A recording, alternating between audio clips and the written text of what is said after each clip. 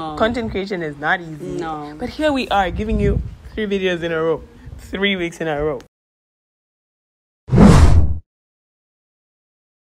Hello, it is us again. Aren't you happy you're seeing us for the 3rd time?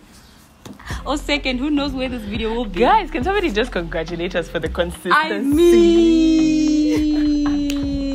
I feel like we deserve a medal. We've tried because it hasn't been easy. No. Content creation is not easy. No. But here we are giving you 3 videos in a row, 3 weeks in a row. Are you ready for the rest of them?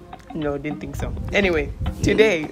So, because coronavirus, because people are losing their jobs, especially us creatives that are very much dependent on once-off jobs and situations that allow us to make our income, you know. It's events, yeah, small things like that, you know. Yes, so a lot of events have been cancelled. A lot of jobs that a lot of creatives are dependent on have had to be postponed. And we just thought, you know what? If that's the case, mentally, creatives are not doing that great. And it's okay. So we're here to just break down ways that you can survive and ways that you can really just push through all of this nonsense and see the rainbow at the end of the storm. Yeah, so with us, just to go into a bit of a personal side, you know that we do events as well as digital marketing and all of that stuff. Yeah. So every single event that we had planned for the first quarter hasn't been able to, you know, happen. There's shoots that we're supposed to do that have been cancelled because we can't be in public places. Yeah. And even just it's affected some of our clients and the way they run their business, which also affects us and the way we run their social media. Yeah. So this is something that is obviously very close to us and it's something that has affected us directly. Yeah. We're trying to stay positive and, you know, like obviously just hang on to each other through this. Yes. But yeah, we just thought that we'd chat to you guys about some ways of how we can basically stay sane. Yeah. As Belia has said. Yeah. So the first thing we thought could be a good thing is, and we're giving you guys practical tips. We're all about practicality. These are the here. things. Instead of saying, no, just hope for the best. Just look into the sky and something will come down. Forget it. Forget that one. Yeah. Literally, like these are some of the things that we have done and have helped us. Yeah. Like just, you know, stay on top of everything. So the first thing, does everybody know their personality type? Do you know your personality type? Are you a type 1? Are you a type 7? Yes. Do you know? I think this is the time to take the quiz. It's the time to know your type. So what we're going to do is we're going to leave a link in the description below. Yeah. Click the link. Do the personality test. Do the personality test. There's a bunch of questions on there. You might get a bit tired while doing it, but it's not too long. No. Trust me, this is very important. Learn your personality type because we just feel like it's important for everybody to have a self-awareness. And the only way you can be self-aware is if you understand yourself better. Yes. Not based on past experience, not based on anything else, not based on what other people tell you. Know your personality type based on what the test says. And who you are now. Yes. Yeah. So take that test. And read up on what your personality type is, what stresses you, how you handle stress and all of that stuff. It's really important. Yeah, very much so. And then the second thing, just branching off of what Adele was saying, is do a self-audit. So, our whole lives is self-auditing. Write that stuff down. What are my weaknesses? What are my strengths? What do I enjoy doing? What do I not enjoy doing? What makes me who I am. All of those things are so important in understanding your emotional and mental state. When you understand your emotional and mental state, then you can you can control it better. Not either, you can control it better. You can't control something you don't know. So that's the whole point of understanding who you are. So self-audit, know your personality test, and so be practical about it as well. I'm just going to be practical about it. Don't just be like, self-audit, I'm sitting on my bed while I take a nap. Get a book, write everything down. Stresses, what you enjoy, the things you like about yourself, the thing you don't like about yourself, where you think you're going to be, your hopes, your dreams. Write it all down so that you can start making practical decisions. Also based on what the personality type says, you can start making practical decisions of what you're going to change or add to your life or whatever it is. Then also, we know everybody's stressed. We know there's so much going on in your brains at the moment. We know. But don't make bad decisions, yo. Just don't make bad decisions. Don't text your ex. Don't text your ex. Leave your ex alone. Don't text your ex. Don't Don't that. cut anybody off. Don't go twerk on Tory Lanez's Insta story. Don't be on quarantine radio twerking. Just stay here. Quarantine radio. Well, somebody has been watching Tory Lanez anyway.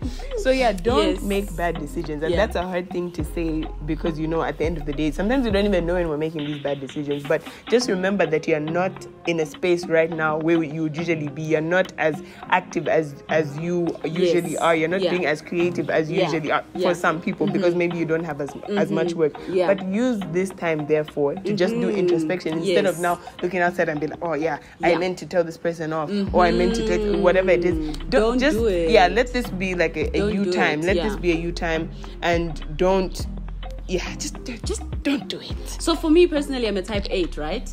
And that means I'm very self-destructive. And now that I know my type, now that I know my type, it's so much easier for me to be able to understand the way I do what I do. So my negatives are being self-destructive, so I can easily just make bad decisions. But because I know that, I have an accountability partner, which is the number 4. Adele Mackay obviously is my accountability partner just because convenience, and she's always around me. Might as well just. And my second name is Francesca. So sis is as frank as can be. I don't let you just be, and especially if you've told me, or if you just want to be in your problems and you don't want me to get involved, I will sit. But if you've told me you better catch me, sis, I will catch you and throw you back where you're supposed to be.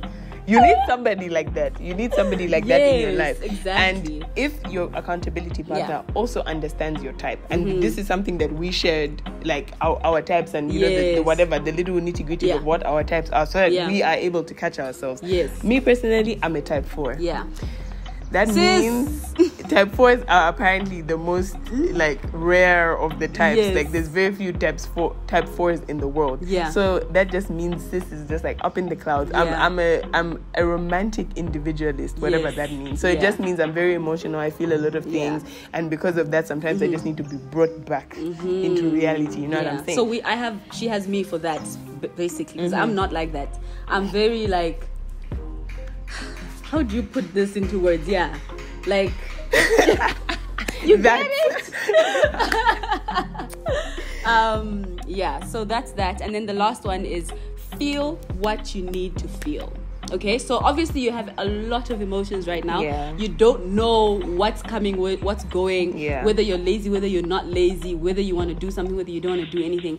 But just don't ignore the emotions. Don't ignore the feelings. If you're feeling sad, feel the sadness to its max. And I know there's some people that I've spoken to and they're not necessarily sad or stressed about this for whatever reason. Their business runs online, it hasn't, whatever it is.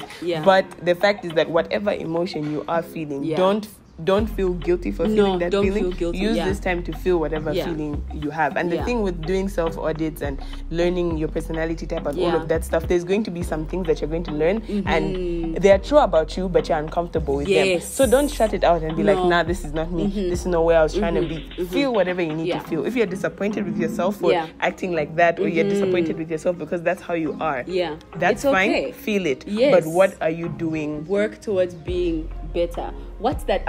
One of our favorite preachers said something really important in a sermon. She's like, when you're stuck and you feel stuck, just do the next best thing. Literally, just the next. If the next best thing is just getting out of bed, that's it.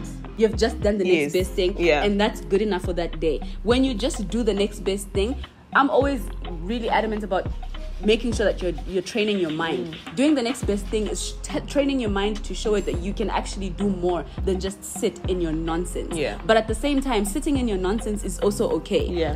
Don't not do that. Always embrace it. Embrace it fully. Don't shy away from it. Just do the next best thing and you're good. So it's just each and every one of us, I hope, is taking this period and just taking each day at a time, because that's what we're trying to do. We don't know what tomorrow's gonna hold. We don't know what the government's gonna announce, but just take each day at a time. Let's not be stressed. If you feel like inbox us on Yellow Ray. This is the handle right here. Inbox us and let's talk creatives. How are you feeling right now? What's going how on? Can we help each other? How can we support each other?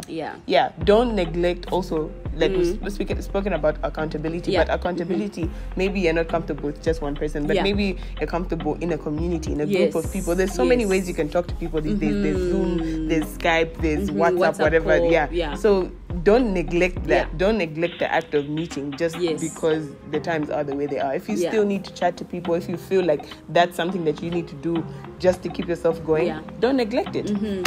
Definitely. Namaste. We hope that was helpful. Yeah, these are the things that have really helped us in this time, and we hope that it's going to be helpful for you guys too. Check out the description for all of the links and some of the notes and stuff from this video. And we wish you all the best. Sending positive vibes. Yes. Bye.